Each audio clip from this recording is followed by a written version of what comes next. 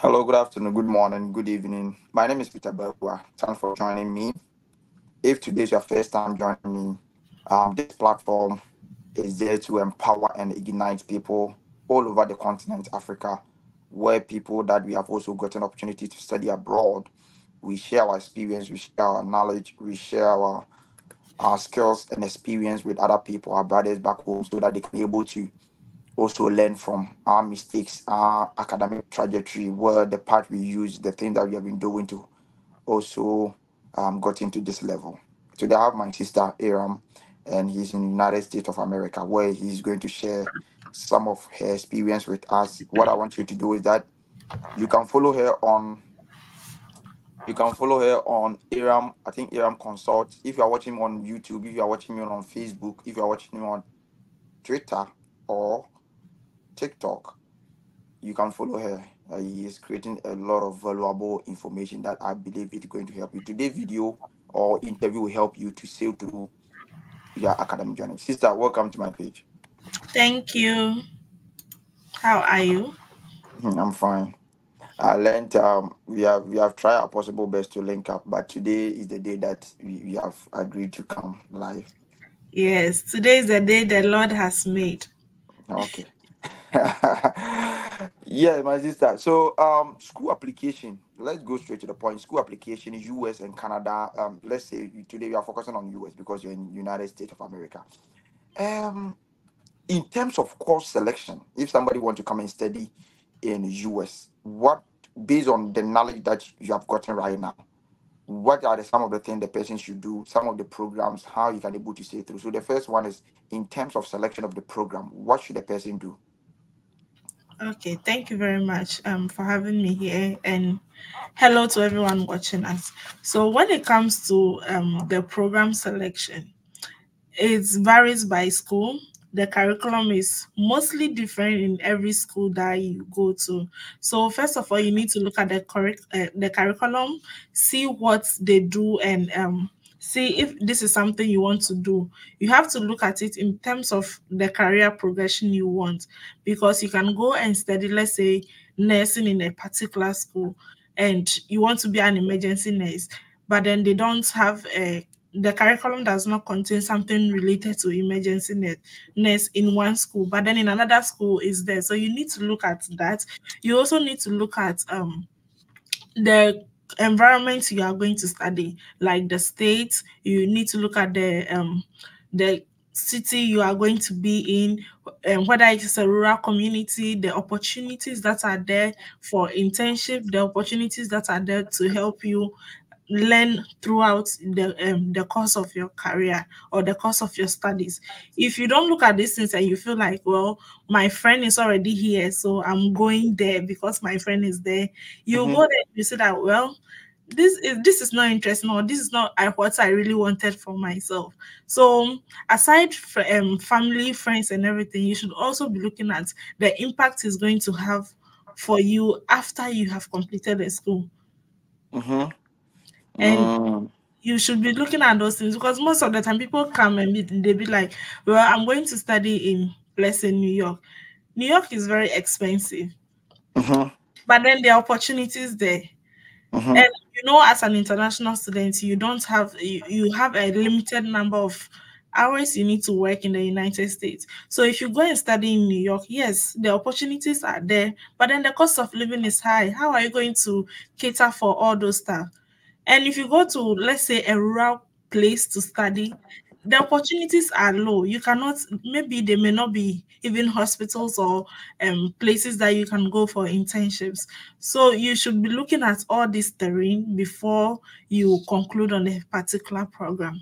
Okay, so you are saying that if you want to study in US, there are a lot of factors you should take into consideration. One is the state that you want to go into, which city do you want to stay, the living expenses, and even the selection of the program after school, your career goals, and everything that you have been talking about. Okay, Mhm. so what particular course or program do you think that they normally give scholarship in US that somebody can able to delve into it or something like that?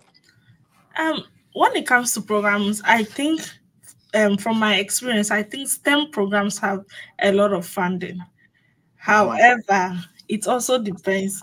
and everything is like geography based. Okay, so STEM programs can give you a lot of funding, but when you go to a particular school, let's say you study in University of Georgia, it's in an urban city, it's in Atlanta. There are many opportunities there. There are many research going on in that school because it's an R1 institution. Okay, we have Mm-hmm. classifications of schools in United States, and University of Georgia is R1. So there's high research going on there. Every time they are doing research. If you say R1, Mhm. what does it mean? So US schools are classified as R1 or R2. So if you're in R1 school like University of Georgia, Harvard University, Yale, those schools have a lot of research going on. They get a lot of funding for research. So you Mm-hmm. can get funding in those schools because every time there's research going on, they focus more on the research. But then R2 institutions focus mildly on research and then they add teaching. So there's not much of research going on in R2 institutions. They don't normally get those big grants that other schools, like the higher schools, get. They mostly get some funding. There's some funding there, but then it's not as huge compared to these R1 schools. Mm-hmm. Okay. So if you are doing a STEM program in an R1 school, a high Somebody doesn't even know what is STEM. If you say STEM program, what do you mean by STEM? okay, so it's about those who are doing science, technology, and mathematics. If you are in any of these kind of educations, like in the health sector, computer science, engineering, you are classified STEM. Okay. Yes, but then there are certain programs that are not classified STEM. Like, let's say you are in some arts program, you are Like doing some. political science, Yes, sociology. yes, those ones are non-STEM programs. STEM programs are like every time there is research. If you are doing mechanical engineering, it's a STEM program because you can work like in a plane, you can work on planes, you can work in astronomy, all those kind of stuff. If you are doing something mathematics related, it's computational based. If you are doing health, it's about people. So those ones are classified STEM. But if you're Okay. in those liberal arts, sociology, communication programs, they are not usually considered STEM programs. Okay. Okay. Yes. Okay. So if somebody is watching me, the person is in health sector, maybe nursing, midwifery or something like that. What are some of the ways that you can able to leverage on to enter into US? I think that when I was discussing with you, you were more focusing on how a person can sail through the public health or something like that. Can you take us through how the person can able to sail through? Maybe somebody's watching us, he's a nurse or maybe a diploma. I don't know how it works, how you can able to sail through to come to the United States here. So the good thing, thank you about that for that question. The good thing about public health is that public health is kind of open for everyone, okay, irrespective of the field you are in, whether you are in education, you are in business, you are in engineering, whatever field that you are, public health has a place for you. You Mm-hmm. can come into public health irrespective of your field. If you're a health worker, yes, that's a leverage. If you're a nurse, you have like a higher chance or you have some leverage, you have some experience that is needed. But it doesn't mean that if you studied education or you studied engineering or you studied something outside health, you cannot join or go to school for public health. So in the US here, we have a particular site, or I would say like an association of schools, okay, all public health schools, they have a particular site that you do your application. And it's very simple, it's easier to do. It makes everything, the process run smoothly. Imagine that if you are doing like a different program and you're applying to 5 schools, you need to let them send emails to about the number of people you want them to recommend you. Let's say you want 3 people to recommend you for admission. So now all these 5 schools, everybody is going to send a link to those people to recommend you for admission. At a point, they are going to get exhausted. They'll be like, why only you? You want me to recommend you here, here, here? But in public health application, when you go to their site and you apply, they are going to send a link. You can apply to 10 schools, 20 schools on that site. The only thing that is needed is that You use 3 recommendation letters for all of them. Oh, okay. So what you mean is that if the person is in health sector, okay, what you are trying to say that anyone can study public health, irrespective of where you are coming from. So if the person did sociology, political science, psychology, his field of getting the public health right in US. And what you are saying is that they have a link that when you go there and you apply to the schools, the only thing is that you need only 3 recommendation that will take care of all the schools. Is that what you mean? If I don't know. That is what I mean by that. If you do Okay. an evaluation, you know, when you are doing an evaluation for studies, right? When you are doing a WES evaluation and you are applying to 5 schools, you have to send it to all the 5 schools and you have to pay for all of them. But then when you are using the SOFAS application portal, you just pay once and that's all. It goes to all the 5 schools, 20 schools or 15 schools that you apply on that site. In fact, today is my first time hearing that you can apply to US schools, 5 schools, and you even pay an admission fee, and the recommendation letters that you are going, it will run through all the. That's I didn't know that. Even if I don't know. Okay, that's fine. So what about getting scholarship in health related program? You know, somebody want to come to US. He has been trying with scholarship. Africans are watching you, Nigerians are watching you, South Africa. This is an international platform. Let me say it. How is a person watching us right now able to leverage in getting full scholarship or maybe even partial scholarship? And if the person will get partial scholarship, what are some of the ways that the person can navigate through to even get a scholarship? Somebody is watching us, he will get a partial scholarship and he will give up. Is there any way you can leverage on? Why should a person check public health and everything? Please, if you're watching me on Facebook, YouTube, and Twitter or TikTok, if you are watching me on TikTok, I just want you to power tap the love button and also share with other people to join. This one is just a free information that we are giving to you. I believe that one information from this platform will help you. And then if you're watching me on Facebook or YouTube or Twitter, what I want you to do is that after we are done with the interview, I will let you come in and then ask any question that you want. Sometimes you cannot get us one-on-one. So if you have us here, the link will be there. Then you join us and then you ask the question that you want. Okay, sister, go on. Okay, so fundings come in many forms in United States. Okay, we have partial funding, we have full funding, we have graduate assistantship, we have graduate teaching assistantship, we have graduate research assistantship, we have fellowships. And then one thing that people don't know is that in the US we have what we call out of country tuition waiver. So let me start with the out of country tuition waiver. Let's say you apply to a school. Okay, I'm going to use Georgia Southern as an example. When you apply to Georgia Southern University and you get your admission, there's another form of funding that you have to apply. It's called out of country tuition waiver. What's So that? no, wait, before you go on, is the school that's going to tell you to apply to that scholarship or you need to find out and apply? Sometimes the school is going to tell you, but most of the time, in my experience, right, you have to ask. They are going to give you a list of funding sites. They are going to tell you that these are funding sites that you should look out for. If you don't get that, or you get your admission letter first and you are still in a haste to, like, because sometimes they send the admission letter 2 days before they send you a link of all the fundings that you need to apply. So let's say you get your admission letter now, you can send them an email right now and tell them that, well, I'm looking at funding opportunities, so can you send me a link or can you tell me where to go and apply? If not, you may have to wait like 2 days or 3 days time before you get that link. And other schools will tell you that you should accept admission letter. So if you accept that you want to go to the school, then they will send you the link to go and apply for those funding. Oh, okay. Okay, Yeah. I see. Yes. I see. So what is the advice that people cannot really get scholarship in Ghana, Nigeria, South Africa, based on the knowledge that you have? So first of all, the most important thing is about your statement of purpose. Okay. Some people don't know how to write a good statement of purpose. They are all over the place.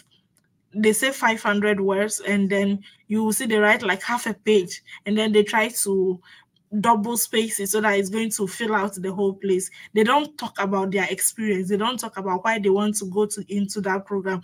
They don't talk about why that school, even that school, is important to go. Like they want to go to that school. They don't talk about their future career progression in their statements of purpose. They just give just an overview. Other people, some I know of an SOP that I saw that the person, I think, copied from the internet and just made some few changes and then said that that's all. This is my statement of purpose. You don't do that. If they tell you 1,500 words, or if they tell you 500 words, it should be like that. Then another thing is those who recommend you for admission. People don't send, or they don't let the right people recommend them for admissions.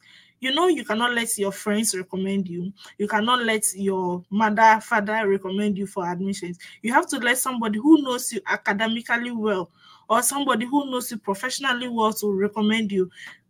And the person writing the recommendation letter may not even know what to write on your behalf. So these two things play a big factor in. Yeah, you are focused of getting full scholarship in Canada, in the United States. For you focus more on the statement of purpose. People don't read. And yesterday, I don't know if you watch my video, I was telling people that some schools will tell you how to tailor your statement of purpose. So if you don't go there and read, and you say you are just writing any other statement of purpose, you are lost. Some schools, their focus is straight. Your career goals, your experience, and your research interest. This is the major thing they are telling you. Some also tell you that talk about your leadership skill, volunteerism, and how it will help you to achieve your short-term goals and long-term goals. So people don't really read. So when they go there and they just write any statement of purpose, oh, Charlie, write SOP for me. I have written SOP without any tailor. Some schools will even tell you that don't tell your story. Let us know the reason why you want the program. Yeah. Yeah. And these are some of the things that we will really have to enjoy it. Okay, so based on your experience, if people enter the public health, do you think that they can get full scholarship in the United States? Of course, you can get full funding and go about your school without any constraints when it comes to tuition fees. Okay, I'm an example myself. I'm on a scholarship. I'm a graduate research assistant for an office here in my college, and I do a lot of research. As I said, I told you earlier that we have different forms of funding, and graduate research assistantship is one of them. So you mean you're on scholarship? You're on scholarship right now? Okay. Yes, I am. Okay, you continue. Yes, I am. So, and one thing people don't know is that when I came in with the out of country tuition waiver. So what happened was my school fees, let's say my school fees was around 20,000, right? And I applied for that out of country tuition waiver. So they waived around 16,000 off it for me. So it means I had to pay the 4,000. Okay, 4,000. Okay. So that was what I used to apply for my I-20, and I got in. So when I came to the school, then I applied for a graduate research assistant, and I got that. Okay, you know, what you are saying is true. In fact, when I was also coming here, scholarship sometimes within the school you get research assistants. Sometimes there are certain scholarship unless you are in the school. Unless you are in the university, you cannot get it whilst you're in Ghana or Nigeria. The most important thing is that how you can be able to leverage on the scholarship you have gotten to come here. And because when I came here, I also got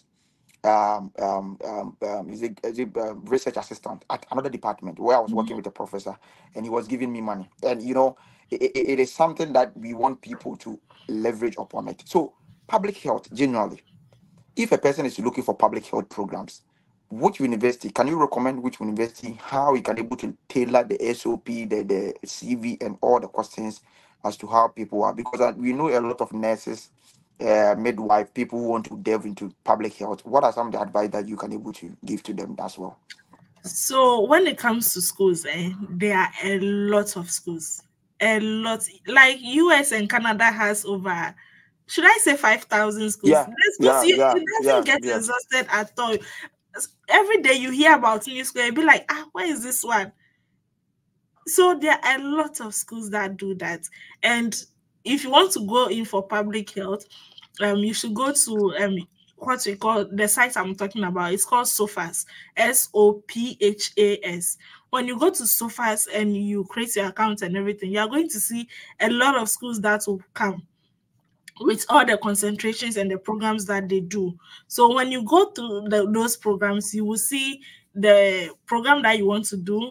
You will see the state where it is located. If it's an urban area or a rural area, you are going to see all those kind of stuff. So most important is that you do your research about the school you want to go. It's not because someone is in this school or someone went to this school, that's why you want to go there.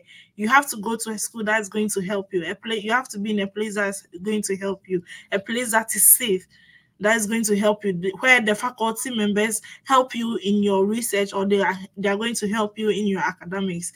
There are people, or back home in Africa, we go to school, you have to learn everything by yourself. You have to go through everything. Sometimes you don't even get a lecturer or a professor to like help you out with anything. But over here, one thing I have noticed is that they are very friendly. You can go to them if you have any challenges pertaining to your school. You can go to them and they understand, they are supportive. So you have to look out for all these things before you start your application. And also you need to start very early, because now things are becoming very more competitive. You cannot say that, well, the deadline is next week, so I'm going to apply now, or the deadline is next month, so I'm going to apply now. Even if you apply and get the admission, you know how it's also challenging when it comes to this visa, getting a visa date and all those kind of stuff. So you need to start very early. If you are looking at applying against next year, you have to start somewhere this year around maybe May or June. You have to get your documents in place. You have to get those who are going to recommend you. You have to start drafting some SOP, and also attend their webinars, the virtual sessions that they organize. Try to attend them, because you're going to learn a lot from them. If you don't attend those things, do you know that in most Africa, like me, sometimes when I was in Ghana, going to seminars, and I think it's waste of time. Even if the government has funded the program that people should attend, you go and you see only 13 students, and these people are the brilliant student or something like that. Those people, you go here and there. Why should I go to a seminar to do what? People don't volunteer. But when you come here, volunteerism, seminars, empowerment, presentation, one of the key things these white people look at. And I've been telling people, I have a friend who got a scholarship at University of Denver or something like that. The scholarship was based because of volunteerism he did to help the community in Ghana. That just thing. The scholarship was given to a person who has helped a society. And they saw it on the CV, and they gave him the full scholarship that he was talking about. So what you're saying is very, very true. One thing is that people think you always need to volunteer for like a big institution or a hospital or something. And I tell people that if you're a nurse in your community, when you go to church, there are old men and women there. You can gather them every Sunday morning or Sunday after church. You teach them about hypertension. That is volunteering.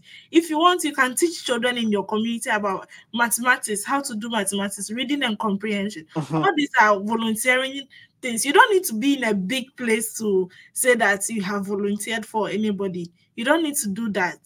In fact, what you're saying is very, very true. The volunteerism, I've been telling people that if you're doing your CV and volunteerism, leadership skills, community extra curriculum is not on your CV. To me, Peter, I don't think it will yield you anything.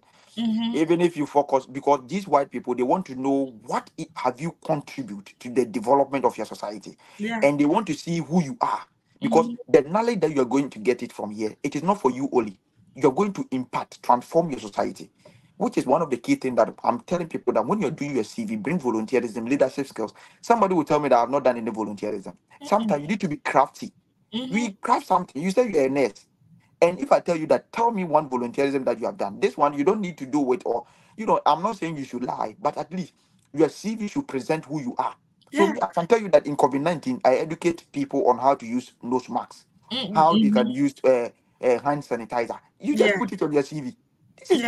I don't know why people would just, if you say you're a teacher, what volunteerism have you done? I educate the children or not, how they can able to use mathematics, calculus or something to solve problems in there. You also educate them on how to even do their timetable, something that is relating to your program. If you come to abroad, you do timetable, which they Yeah. also know that timetable is very significant. Some of the small things that you have been saying is very, very key, like the nurse. You can also say that you educate the nurses, your community with what the effect of teenage pregnancy on society development, which is Yeah. one of the key things. But people don't really realize all these stuff and they just write any CV. There are certain CV when you see it, they are bring their marriage. I am single, I am divorced, my denomination, I want to Church of Pentecost, sometimes my age. Who need your age for Oh something my like that? God. This is what I tell that we have been telling you. Okay, my sister, go straight to the point. Now, if somebody want to get full scholarship in US Mm-hmm. and he want to come maybe this year, what time do they give scholarship, and what are some of the things that the person, as you said, that you should start drafting the document and everything? And sometimes you getting recommendation letters are very difficult in terms of abroad. Is there any advice you can give it to them before we pick people? So the first thing about what time you should start to get funding, as I said, if you're applying against, let's say you want to come in for 2024, you have to start in somewhere June. You have to start that. And also cold emails. Cold emails are very important. Cold email means that you will send an email to, you look out for the schools you want to go to, you draft an email with your transcript and your CV, you send it to a professor and tell them that this is who you are, you've seen their research, you are interested, you want to join their research work, what they are doing in their school is of interest to you. That way you can also get scholarship. People don't know that you can send an email and get scholarship. Of course, what you're saying is true. Ball State University, I was trying to apply to Ball State University. What I did is that I sent my research interest to the secretary, the department secretary. And he told him that, hey, Peter, I've gotten scholarship for you. You know what? Can you send me one page of your statement of purpose, your CV, and the reason why you want the department to give you the scholarship? The lady gave me scholarship at Ball State University, graduate research assistant, that they are going to sign a contract with me every month. I will be taking my stipend whilst I have not even applied to the school. Mm-hmm. He did it. So when he was there and said that, Peter, can you please send me your student ID and I think my index number or something like that, so that I can able to do the paper form for you to sign and send it to the graduate school? I was like, I didn't apply to the school. He said, no, Peter, you need to apply. That time too, I was not even having any money because Boston, you need to do words and those kind of stuff. So Yes. I didn't do it. So that is the main thing. So email up. Okay, sister, somebody want to know how to send the email. Teach us what is code email, what should come on the code email. Somebody send me a code email of 3 pages. I don't know. I should spend 30 minutes to read that code email. How can somebody draft code email? Which are the people the person should send the code email to? I want people to learn. So code email, as I said, is you telling a professor that you are a prospective student for a particular term. Let's say prospective student for 2025, right? Then you talk about yourself, who, your name, what you are doing, the kind of work you are doing. It's not like you are, excuse my language, or excuse what I'm saying, but it's not like, hello, I am a Momo vendor, so I want to know. You should tell them the degree you studied. That is what I mean. Mhm. You studied computer engineering, you've done this, and now you've seen his research in maybe AI, and you are interested to join his research. So you want to know if there is any space in his research, or that he would like to talk to you to find out more about you, and that you've enclosed your CV and your transcript for his view. So when you send that email, you are sending it to professors. So you have to go to the school site, website, you look at the faculty members over there, you look at the professors. Every time when you go there, you are going to see their research interests. You are going to see what they teach. You are going to see, sometimes you may even see if they are looking for students for the next academic year. Mhm. So you go there, you read about them. You don't just take 2 sentences. No, you read about them. You can even go an extra mile to read about at least one of their research that they have done. Okay, when you talk to a professor and you tell them, oh, I've read your research and I find this, I have these questions for you. They're like, they're happy. They know that you are interested in them. Even if they don't have funding for you, they are going to tell you that this professor has funding, so go there. Or I have copied a CV, so he's going to talk to you.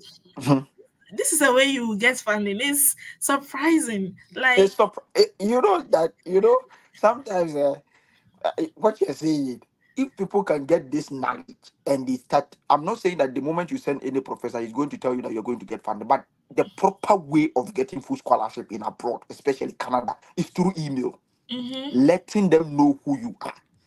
Even sometimes, there was a friend who told me that all the professors in the department, they know him. Even the graduate, the vice chancellor of the school, the president even know him. Why? Because he has been sending emails. They want to know how passionate you are. Not saying that every time 2 minutes you send an email. Because even if somebody send you every time email, you get angry. The fact is that we want people to know how you can able to say through all these stuff. What you are telling me or the email, one of the friends that I help in Ghana, I completed school at Amas.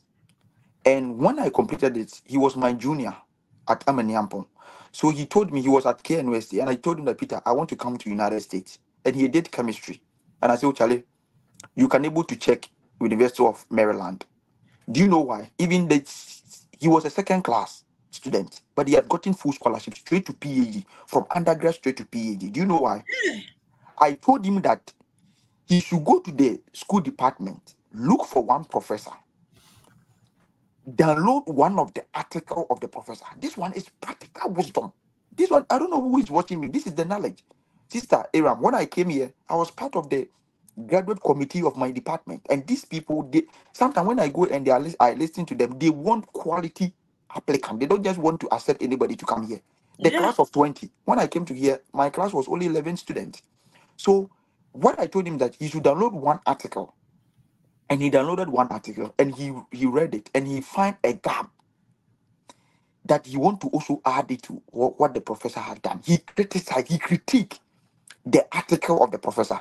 Which of the professor abroad will not show interest in this guy? Because this guy has gone further to download the article of the professor, read about the professor specialization and what, identify, and also he critiqued, he challenged the professor on certain things he believed that the professor has to do what, added it or filled the gap in the research.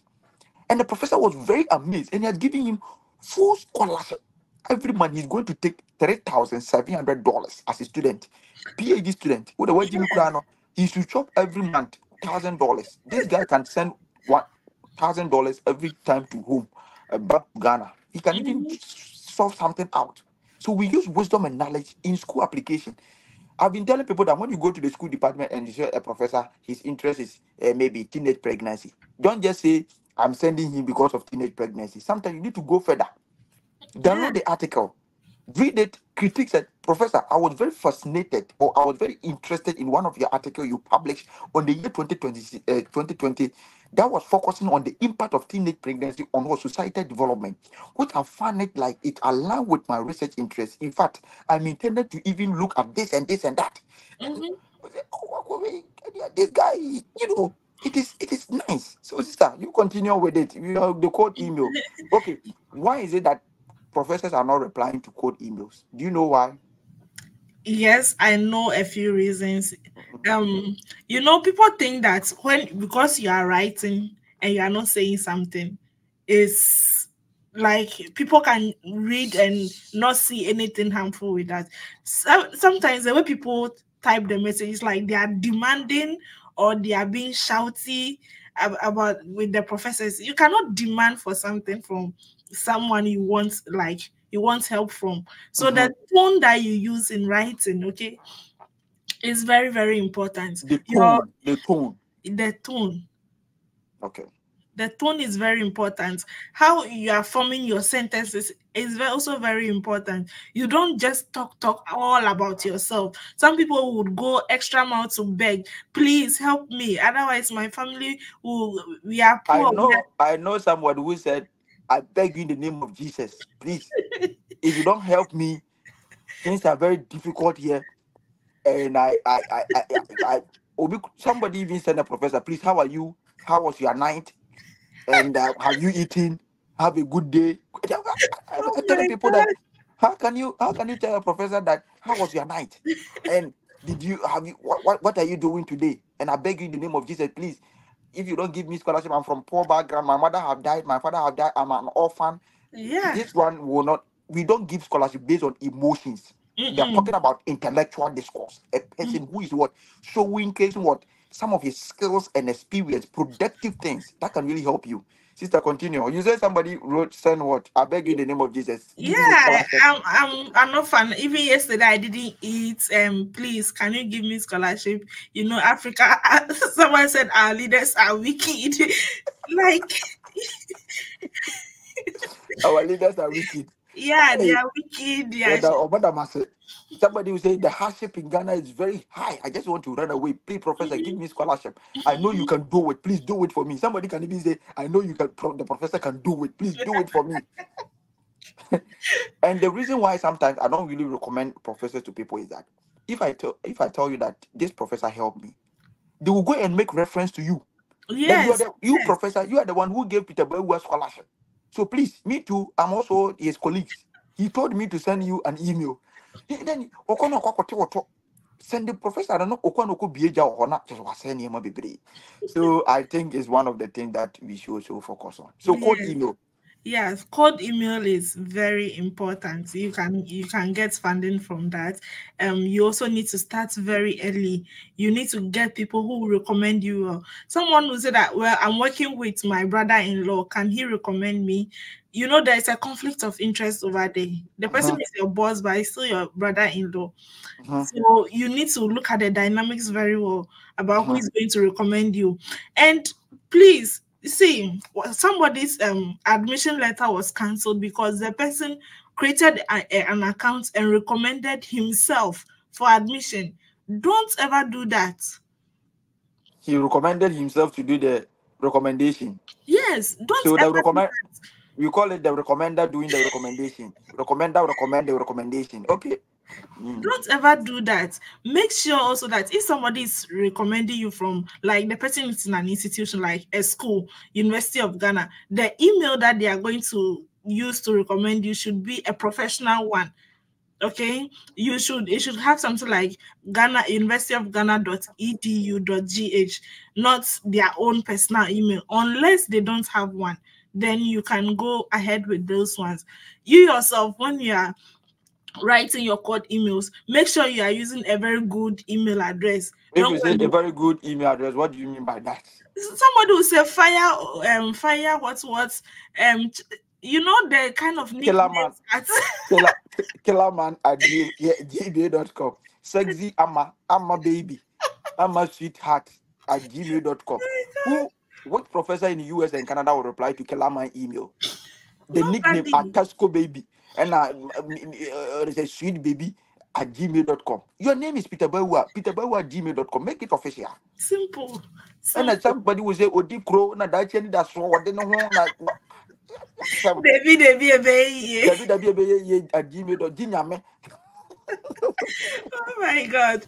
So please make sure that the email you're using is the right one. Don't go and be using any nyama email address via to do anything. And sister, I know somebody who makes a scholarship because of email. Do you know why?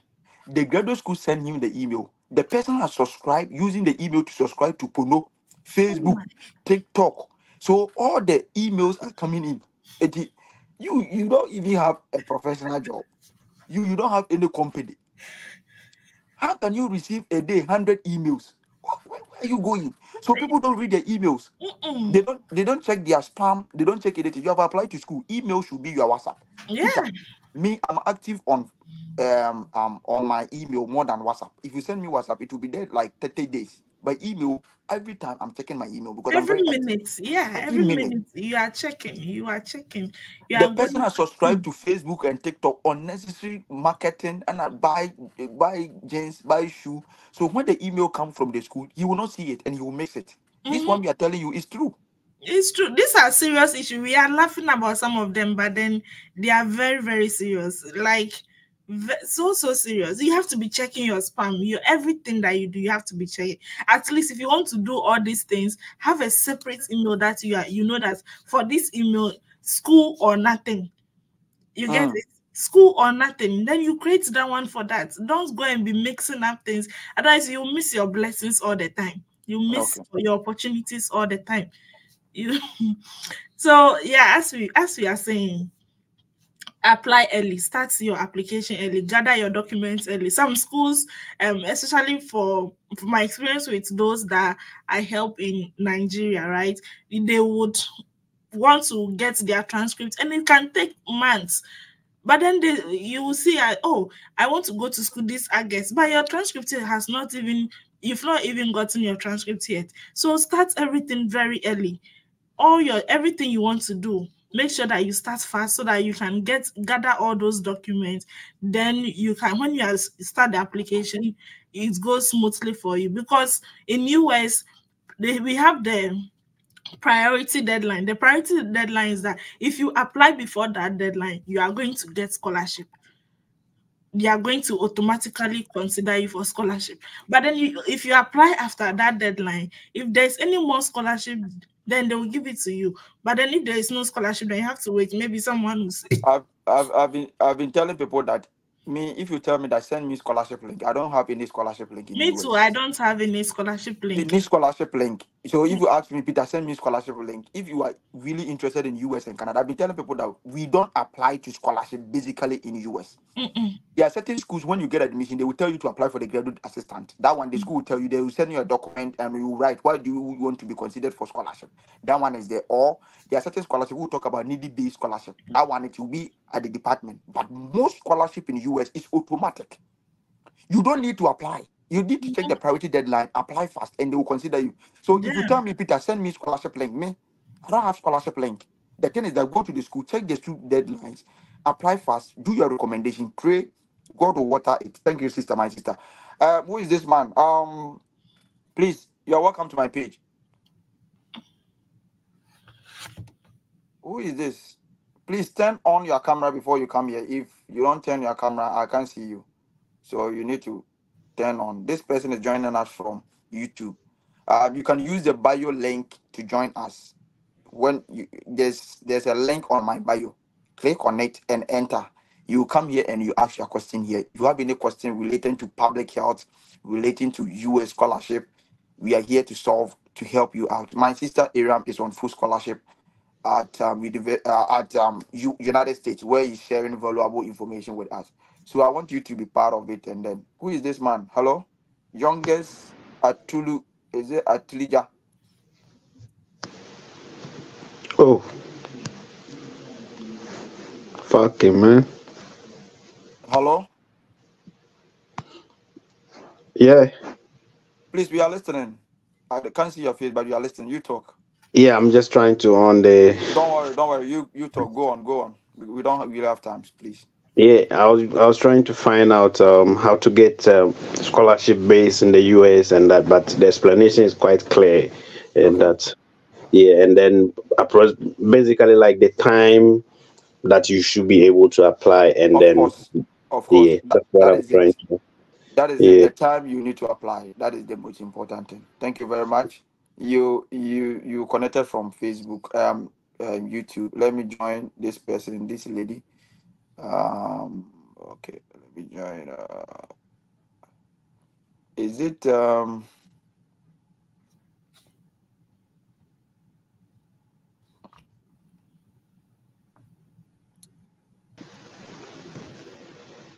hello? Yeah.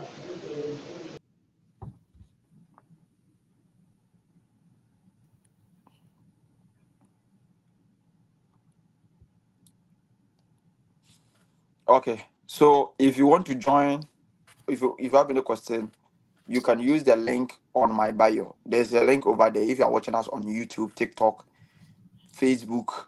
So this live video is live on my Facebook page, Peter Belwa TV, on my YouTube page, Peter Belwa TV, and on my Twitter page, Peter Belwa. Please use the link and then come and ask any question that you want.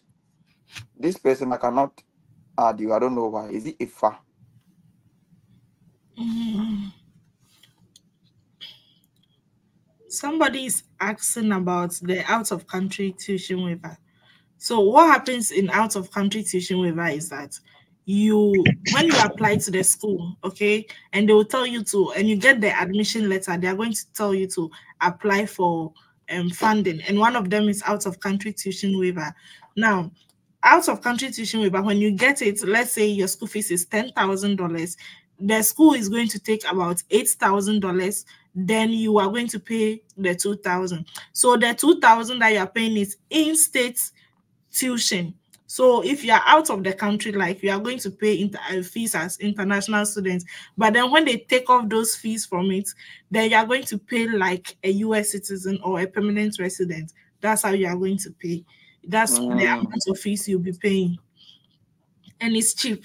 It's relatively cheap compared to the 12,000 or the 10,000 that you are paying.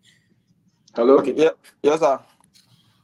Yes, Peter, I don't know the time, but then if it's evening, then good evening to everybody. I'm currently in Finland, and it's way night here.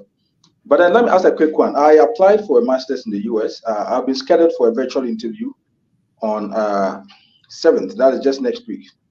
And I'm actually looking out for a scholarship. But then I'm asking, in case I'm asked during the interview how I intend to fund my education, what specific answer should I give? Because frankly speaking, I really want a scholarship. I've done quite a lot. I'm in the arts. I've done quite a lot on philanthropic grounds. I've done quite a lot in the art.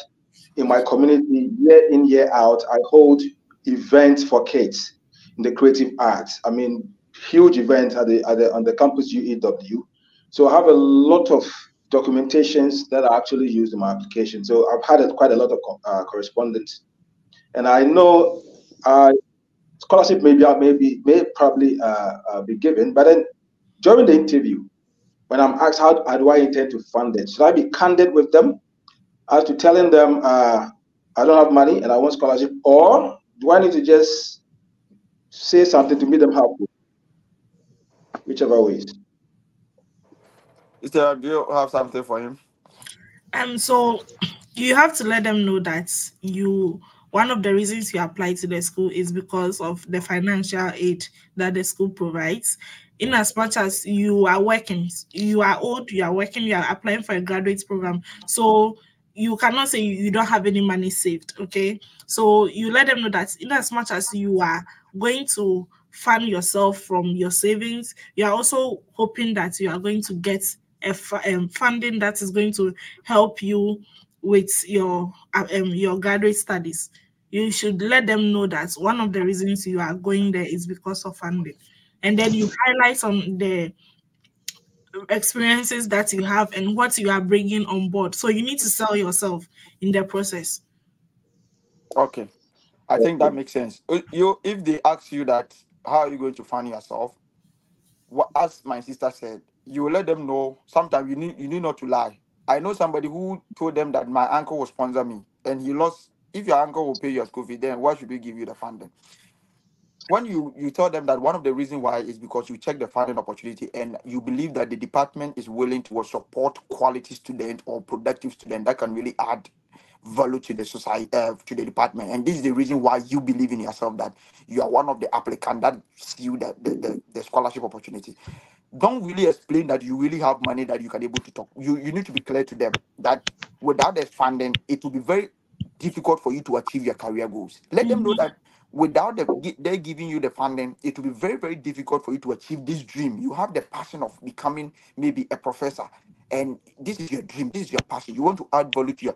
Every time you be talking, don't forget to tell something significant about your society. Don't be saying I want to, I want. Don't say that. Because these white people, they want to know the significant contribution you want to add to your society.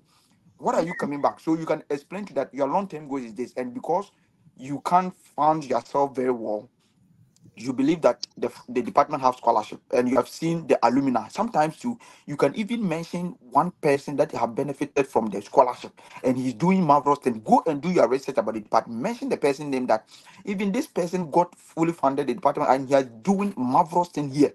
So you too, you want to also add value to the the world stage and also contribute significantly to your career goals and what future employment opportunities. Don't just go and tell them that you can pay your school fees. Basically, whilst you cannot pay, You cannot explain pay. to You them the cannot reason pay. why. One of the reasons why you apply is the funding opportunities and how the funding will help you to achieve your career goals and future opportunities, and how it can enable you to contribute significantly to your nation and your society. That's what you're going to say. Okay. So just one last question. I'm currently enrolled on an MPhil program back in Ghana. I'm actually working on my thesis right now. So as part, I've had opportunity to be on an exchange program here in Finland. Okay, it's on an Erasmus scholarship. Mm-hmm. How does all this, okay, play on my quest to want to pursue another master's degree outside? Okay, go So, ahead then. so this is, you have very good credentials, okay? Studying Erasmus Mundus, my guy, you have it. So you need to leverage on that. You need to tell them that yes, I'm a good candidate for this master's program because my experiences even landed me here, and I've been able to do this and this and this during my studies.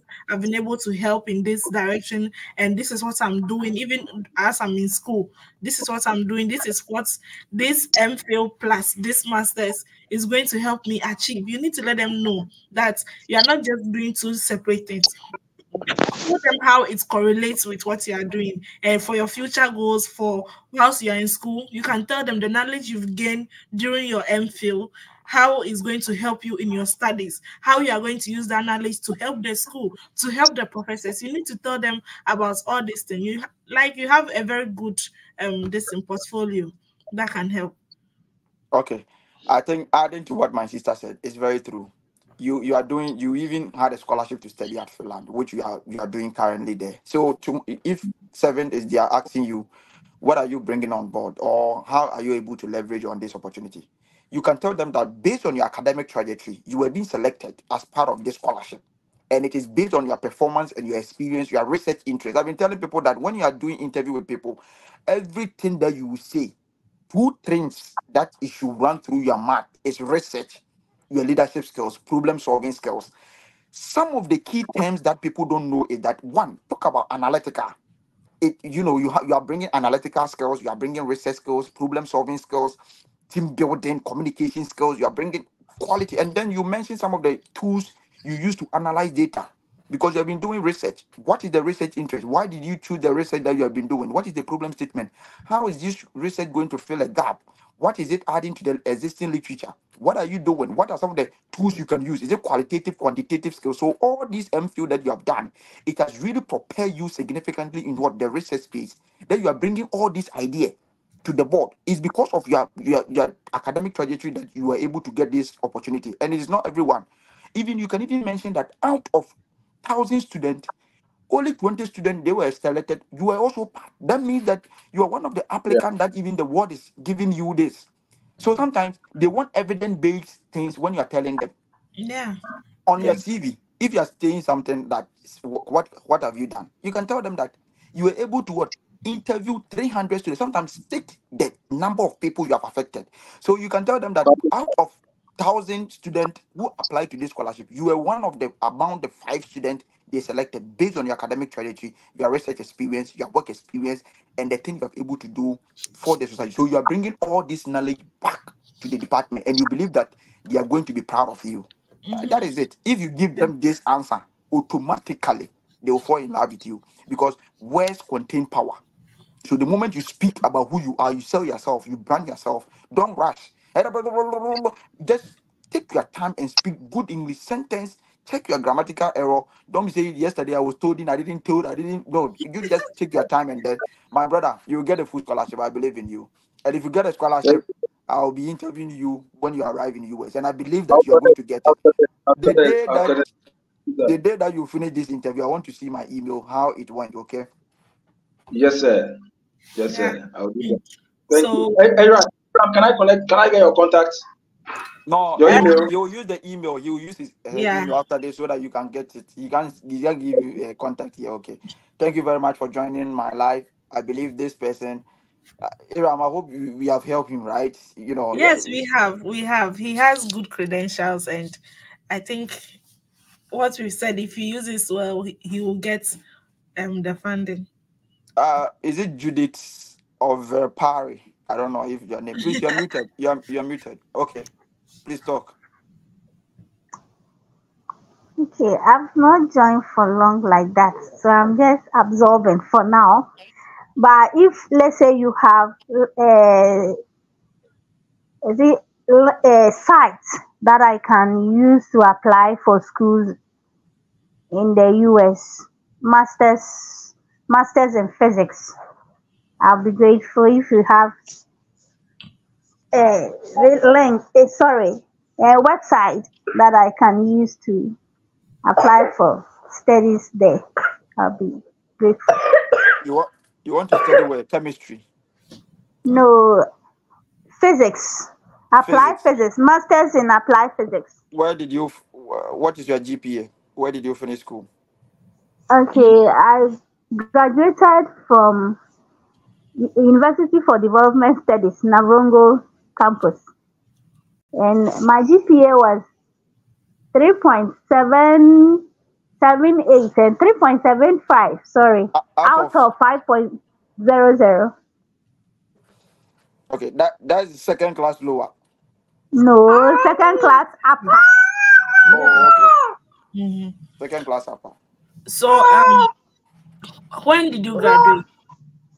I graduated in 2016. So, ever since you graduated, what have you been doing? Okay, I've been teaching in one senior high school, and currently I'm doing my MPhil in the same university, but I would like, if I get the opportunity to go outside and study, no problem. I'll be grateful. And aside teaching, have you been doing any like volunteering? Have you been doing any research? Yes, I'm currently doing my research in the master's program I'm doing at CKT UTAS. Okay. So there are many schools. Okay, as before you joined, we were saying that there are about 5,000 schools in US and Canada combined. So we can tell you schools, but you also need to make Google your friend. You have to search for schools that offer masters in physics or masters in quantum physics or whatever you want to study. You have to use Google to search for those ones, and then you read about them. You read about each school and know like the opportunities that are there for you. So it's all about research on your part. We can tell you this school is good, but then if you go there and it's not going to help you, it will not help you.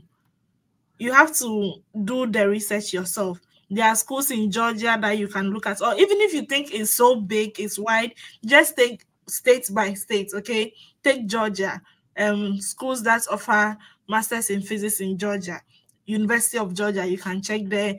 There are many schools. You just check around every state, you will get it. The program that you are doing, the physics that you are doing is one of the good programs, okay? It's a science course-based program. The fact is that if you can able to leverage on these skills, I'm telling you, you can get a full scholarship. And you too, you're a lady, and you're even doing another master's, which is one of the plus to you. My sister, I will tell you the bare truth that if you are not serious, this school application, you can never achieve success. I'm telling you. The fact is that I can see that you are willing to study abroad, and the willing to study abroad requires wisdom and knowledge. It requires dedication. It requires consistency. It requires discipline. You need to be disciplined yourself. You can buy one exercise book today, write down. Tomorrow you start searching. One your mobile phone, you search. Go to the department. When you type, I've been doing various videos. You can even go there and then you check. Go to the physics department, send emails. My name is this. I did this. I want to come and do my physics, this and this and that. Then you start from there. Then you apply. September is coming. If you want to get scholarship, apply to the 4th semester. That is September. So, the day is too much. I think he joined us from YouTube. Who is this person? Is it Mustafa? Yes, sir. Mustafa Said. Please unmute your mic and let's go. Is it Mustafa Saidu? Okay, so somebody was asking me that you cannot join. Please, when you check my bio, the video, there's a link over there. Click on the link. It will send you straight. You just type your name and then you come in. That's it. It is nothing that is very difficult for you to do. Gladys. Is it Gladys Zanzi? Jansi. Zanzi. Okay. Okay, hello. Please, I'm listening. Oh, I just joined to listen and update myself with the conversations. And also know what opportunity. I'm a lecturer in nursing, so usually I listen to some of this so I can guide my students. Hey, Madam Gladys, a lecturer, and you're on this feed. Thank you. Welcome. We are honored to have you here as a lecturer teaching. I'm a lecturer at the University of Ghana. I teach nursing. Wow, interesting.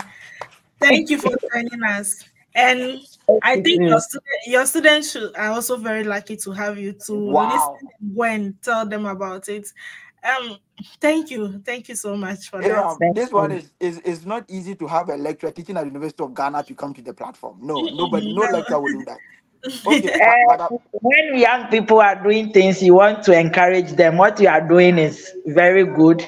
You are trying to make life simple and easy for others, and I find that exciting. So anytime I join to that, I get notes for my students and guide them so that they make the best choices. So that simply means that you are also writing some of the notes, the things that we have been saying here as a lecturer.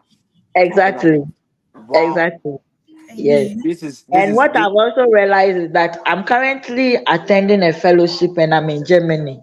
And I've noticed that if people are interested in learning language, all the public schools here are free. And if you are able to get into Germany and learn the language, some of the courses are in English. Okay. But others are in German. So if you have the opportunity to encourage those who are willing to learn German, the opportunity there too are great, because US and Canada, most of them you pay fees. Yeah. But in Germany, the fees are free. If you are paying anything, it's just for accommodation and your feeding. And if you have €1,000, you can be able to manage with the accommodation and everything. Okay. But for every semester, they expect that you contribute up to 300 to 400 euro to support your transportation and other things in the school. Okay. But you are allowed some hours of work, which is able to help you navigate the system. But the greatest challenge is language integration. Okay. That is the greatest challenge. So people who are willing to dare the language can also look up to Germany. And then there is also another one. Is it Luxembourg? I'm not good at pronouncing the name. Luxembourg. Okay, Professor. Thank you very much. I'm grateful. No. Before you go, I want you to answer this question. Today, I was having a lot of discussion on my page. People were talking about recommendation.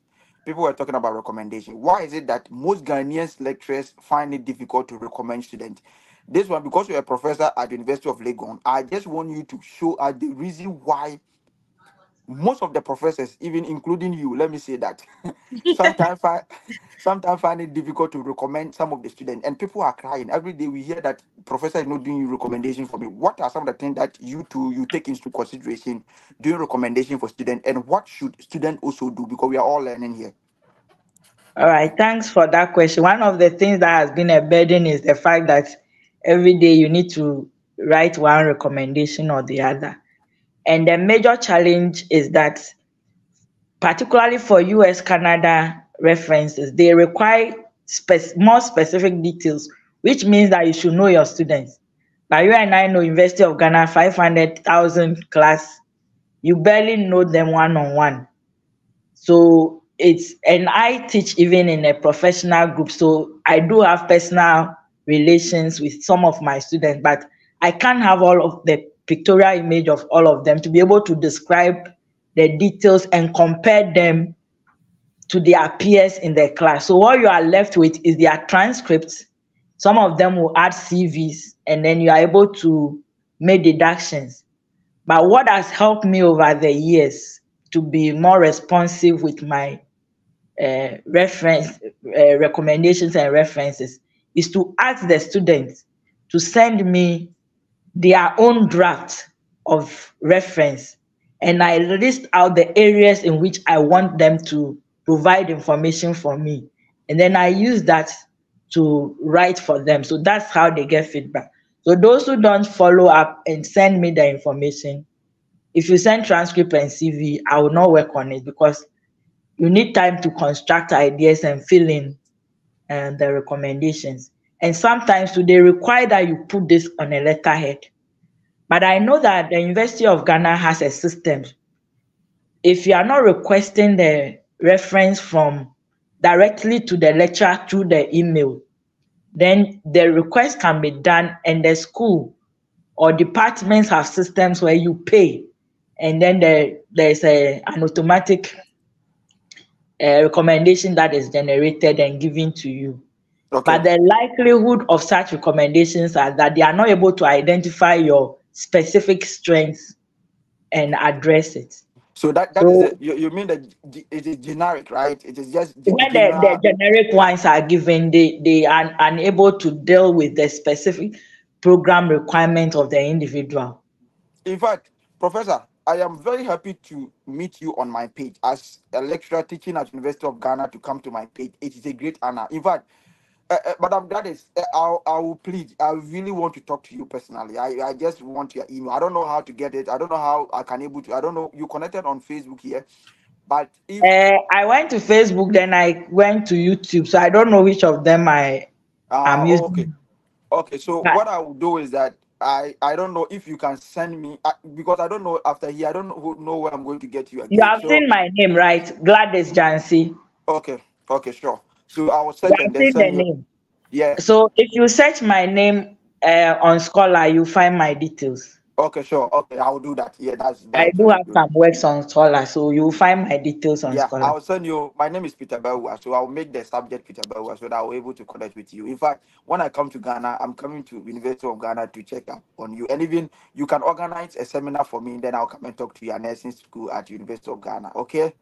No problem. No problem. Thank you very much. Thank you. Madam Gladys is a professor at University of Ghana teaching nursing. He joined us to also add value to our school. Okay, let me join this one. My brother, Asempana Ababri. Bro, how are you? Yes, Peter.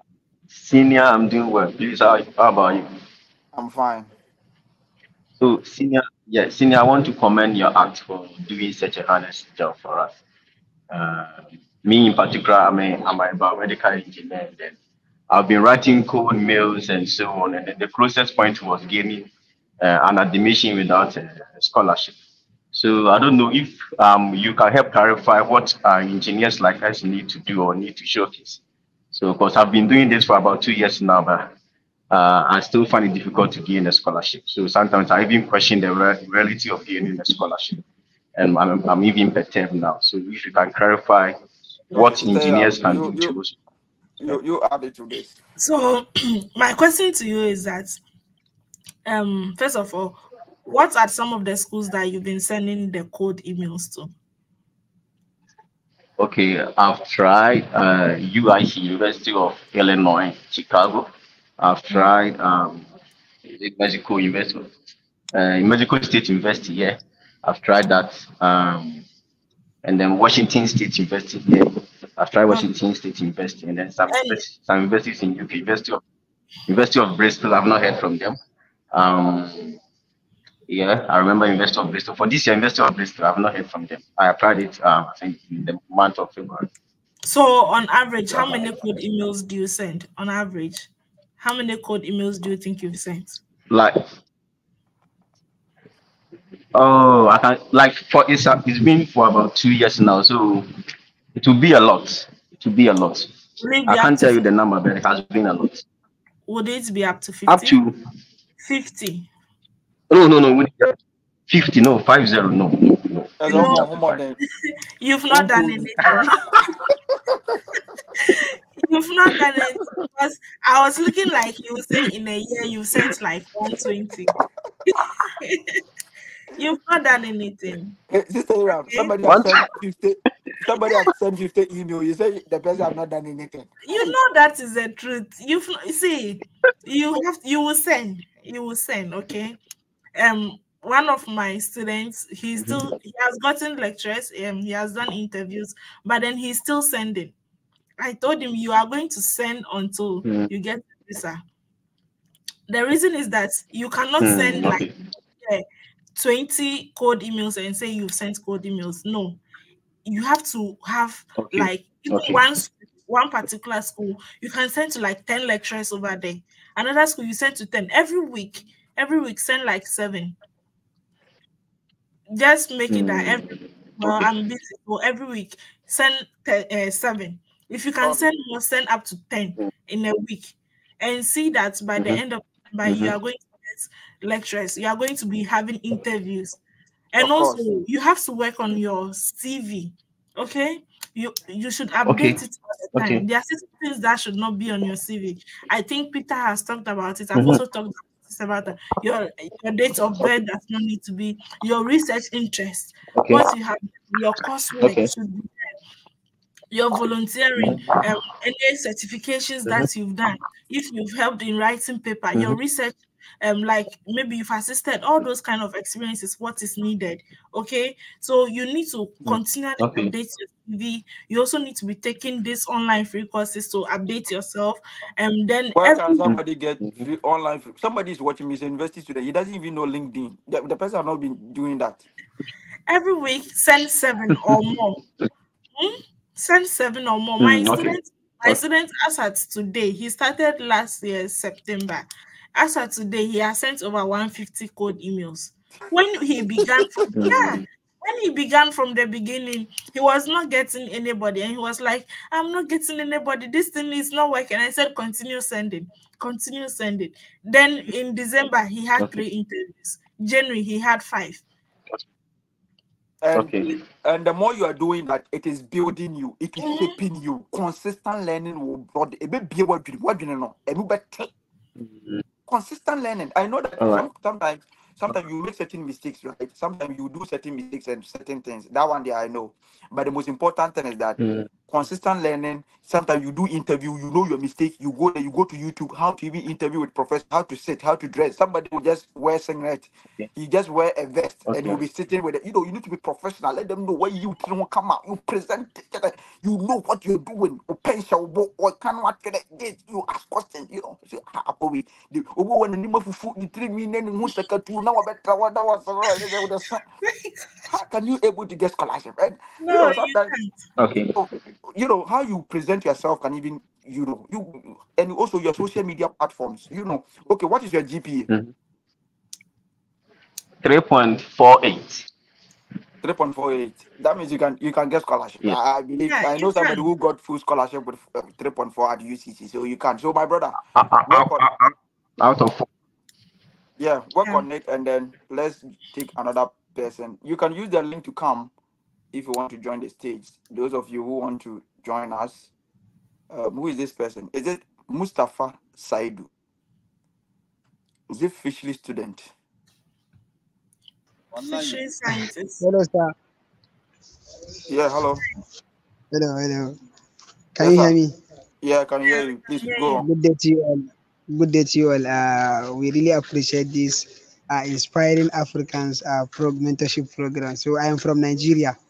As you can see, I am a fisheries scientist, a fisheries graduate, and securing graduate assistantship or scholarship to pursue my MSc or PhD. So I am, in my own case, I am trying to ask on about like that cold email. I used to send cold emails to some professors, but I have like 6 publication in peer-reviewed international journals. So how can I use, for example, there are some professors that in all my publications is not maybe in line with their interest or the research that they have to perform for that scholarship. So how can I convince and make some write-ups that will align with their research to their research for that prospective position in their laboratory. So that is my question. Thank you very much. Okay. Hi, Mustafa. So one thing is that Before you go on, please, if you want to join this live session, if you are watching us on YouTube, Facebook, use the link. There's a link on my bio. On the top of this video, there's a link there. I've written that use this link to join and ask your question. Click on it and then follow it. It will bring you here, so that I'll bring you here to ask your question. My sister, go on. Please share the live video. Let other people join. Yeah. So, as a graduate or prospective graduate student, you need to be flexible in your research. The kind of research you want to do, you have to be flexible. Okay, you have a lot of publications, and they are all about certain things that don't align with the people you get or the professors you get. So you need to let them know in your cold email that even though I'm in this field or this is my experience, I am flexible, I am open to other kinds of research, and I think these skills that I have, the skills in this that I have, can help me in what you are doing. That is one. And secondly, too, you need to research on the kind of people you send these cold emails to. There should be people that if you are saying that your research is this, there should be people that are also doing something similar to yours or closer to what you are doing. So you need to find those people. There are a lot of them. If you are working on, let's say, fish life or fish head, you want to look at their brain or something, there are professors who are also doing that. So you need to look out for them. You just don't start sending cold emails because you've seen somebody. No, you have to read on what they are doing. You have to look at the kind of grants they are on. That grant will tell you that, okay, this is what they are doing now. Okay, and if they tell you, oh, their research is not something that aligns with yours, you can also ask them, is there anybody in the department who is doing something which aligns with my research or which is closer to that? And if there's anybody there, they are going to refer you to that person, or they are going to tell you to speak to the program director who would refer you there. So be flexible. Tell them that you are open for any other kinds of research. Also search for people within your group, people who are doing what you are doing. And also ask questions that, is there anybody in the department who is doing this? Then there's somebody who will do that for you. Yeah, I think, Mustafa, as my sister is saying, you need to do more research. There are a lot of schools in US because fishery, you can be part of animal science programs because it is part of animal science. Sometimes you can tailor your CV or your SOP to animal science, plant science, and those kind of. It is all part of these sciences, and they're looking at for a lot of scholarship. Maybe probably you need to delve into it. You need to be more serious. Schools, you can't tell me that you can't get a school in the US to apply. Oh boy, that is a 1 year. You have not done your research work. You can't tell me that you can't get a school to apply in the US. If today you said US have, I think, over 4,000 universities, you can't just tell me like, how can you apply for 4,000? Yes, sir, exactly, sir. I am even seeing numerous of scholarship, many. That's the open scholarship in the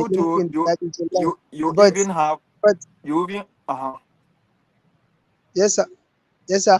But at times, sir, can I, for example, can I search a school and mail them without any open advert so that I can be able to send them my CV and my English proficiency letter? And sometimes, if the you don't need a school to open this thing before you send an email. The fact is that you are still, we call it school search. You are still fishing out the school that you want. For now, you want scholarship. I would advise you that from now to by June, you know the school that you are applying. You are able to make your mind, read the funding, everything, how to get. By June, you know your document is ready. August, they open it. First week of September, you save your money. Sometimes you don't even wait for free waiver or something like that. You just put it in, then you pray recommendation, because sometimes the recommendation can delay and you will not get a scholarship. So the more you do it and you put pressure on them, then it is fine. So thank you very much for joining. Yeah, you have to look at the schools very well. Is it good on your crusade? Yes, please. Good evening. Where are you watching me from? I'm watching you from Ghana. Actually, I have a problem with my selfie camera, my front. That's why it That's appears why to it has be. become black and white. Yes. Oh, hey, today your video and your name. your video and the way you come as if you are like a ghost. I'm using my business Wow. page. Oh, okay, that's Yeah. fine.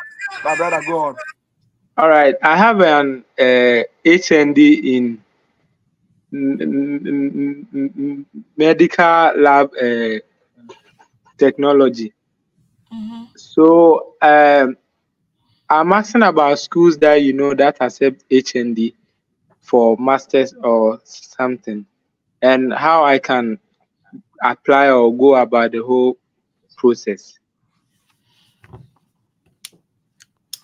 So as we are saying, in schools, there are many schools here, and true to there are schools that accept HND. Like let me see one of them. I don't remember it off head, but there are many schools that accept HND. What you need to do is that you have to sacrifice and do an evaluation of your transcripts. You have to the transcript evaluation, WES or something. Oh, yeah. Yeah, West. Mostly it's West, but there some schools now too are demanding for other Spectrum or something like that. Yes. So you have to do that. If you want scholarship and you have HND, that's one of the things that you need to do. Okay. You have to do the evaluation, you have to gather all your documents, and then you start your application. All right. Okay. And the HND, because of your camera, I just want to give you the schools. After this one, send me an email on pboy190@gmail.com, or you can go to my bio. You can go to my bio. No, the email again. Oh, okay, okay. My Facebook name. Click on it. It will send you to my bio. My email is there. pboy190@gmail.com. Send me a message and use the subject as good on your closet. I will send you the schools for you, because I know that when we leave you, you will not find the school on this one. So me now, I will give you the schools, okay? So that you send it. Thank you. I'm grateful. Me there, I have done the research for you, okay? So I will give you the schools, okay? Of course, what my sister was saying is also true, but notwithstanding, you can able to send your transcript to the graduate coordinator and ask him, because there are certain schools maybe probably they will not ask you for the West. If you have strong GPA and strong research, you have a lot of things, you will not need this thing. So leverage on it and send me an email. I'll help you out. Thank you very much. Let me add this man to it. Yes, sir. Hey, careful. Hello. We're not Engon and I say Ahoma. Hello. Ahoma. Hey. Oh, sorry. Sorry, Peter. Sorry. Yes, good evening. Yes, sir. Mr. Peter, good evening. Good evening. The friend is saying, okay, I'm saying. I think this will be our last. Yeah. So quick one.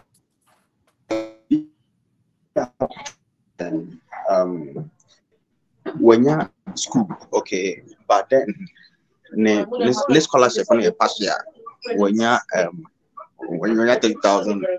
Okay, so he's got $30,000 scholarship in the US.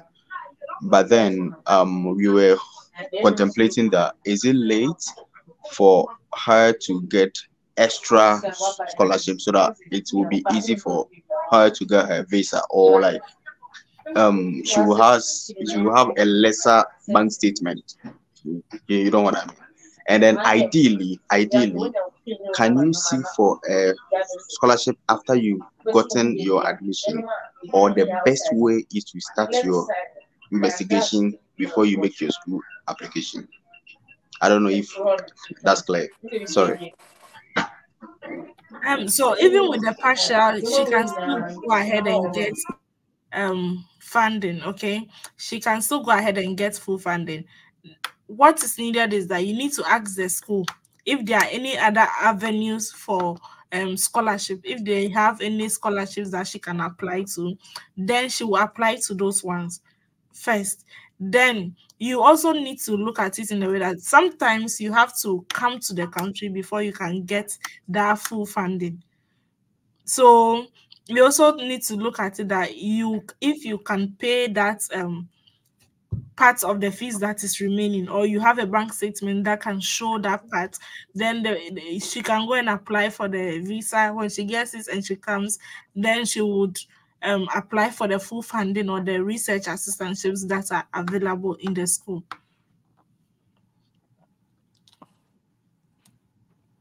I hope that makes sense to you. All right. Okay, my sister, people are watching you. You're ladies from Ghana. You're a lady, so your people are watching you. Ladies like you.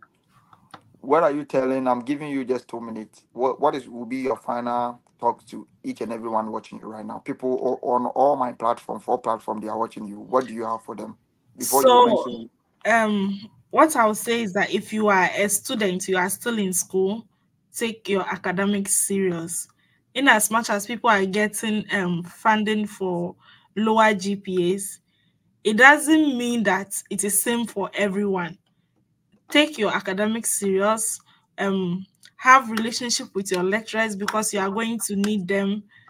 Make sure you partake in volunteering works. Make sure you partake in leadership opportunities. You go to them, read and do your research very well before you start anything.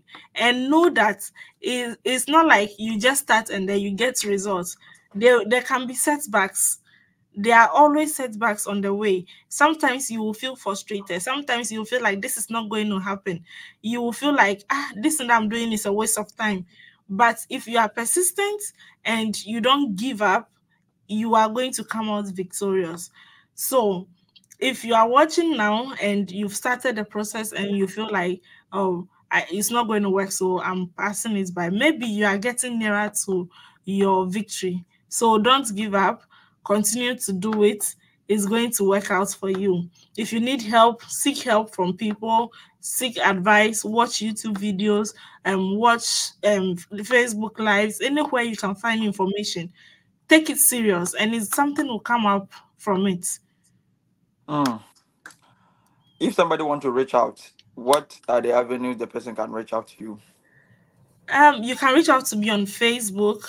My Facebook name is Aram Consult. You can reach out to me on TikTok.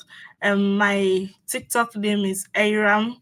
You can also reach out to me on YouTube. Is Talk with Amma. Wherever you reach out to me from, I would reply you. I would make sure to help you with the best of knowledge I can. Okay. Let me say before we go. Let's say. Let me ask this question. He said, "Please, I got same partial scholarship at $30,000, and the graduate program coordinator said no extra money, but can come there. But can come there and work and get extra money to pay for anything? Do you advise the person that the graduate coordinator is telling him that there's no money for extra scholarship? Would you recommend that the person should come and then pursue the school? Would you advise that? Can he work and pay school fees in the US? Would you advise that? You have been in the US. Can the person work and pay school fees in the US?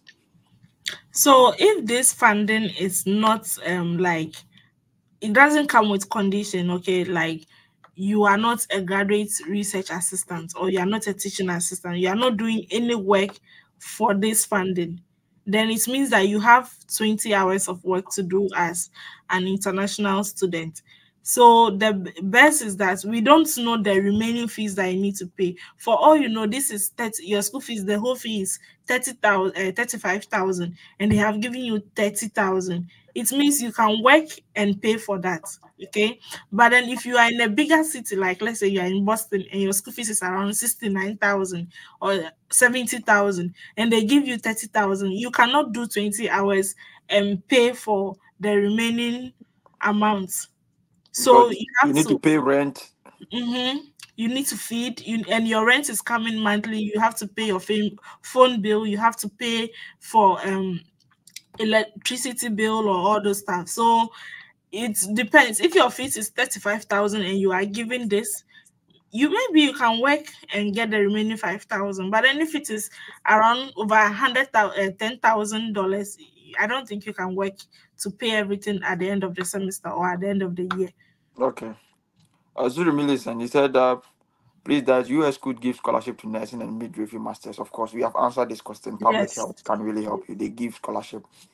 And thank you very much for having you. My name is Peter Bewa.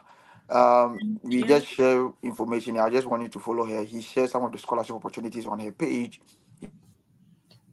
He has been doing marvelous things. Sometimes today, somebody advised me that, Peter, if you do it free, people will not, benefit from the value that you want to create. That's why sometimes it's not because we need your money, but sometimes if you have to book an appointment, you need to do what? It involves a lot of money because you also have you using time to do all these stuff. But we don't want to leverage on you that maybe you are vulnerable, you want to take your money out. Nobody will do that. Especially you want visa application. I can't come in here and teach you visa application. I will never do that because there are certain things I can't say it online unless one-on-one because we are not we don't have any qualification or any legal distance backing the claim. So when you are talking, you need to use wisdom to guide your action. In as much as you are helping people, that does not mean that you should be a fool to say anything. So sometimes you need to also have a section with us. If you want to have an appointment with me, you can check my bio. You can see my PA over there, and then you send a distance. Quality information are there. You can also have a section with my sister Iram. Follow her. And also, my name is Peter Bewa. You can reach out to me on pbewa19@gmail.com. pbewa19@gmail.com. Today is a marvelous day, and I wish you all the best. Enjoy the rest of the day. I love you. Bye-bye. Bye-bye.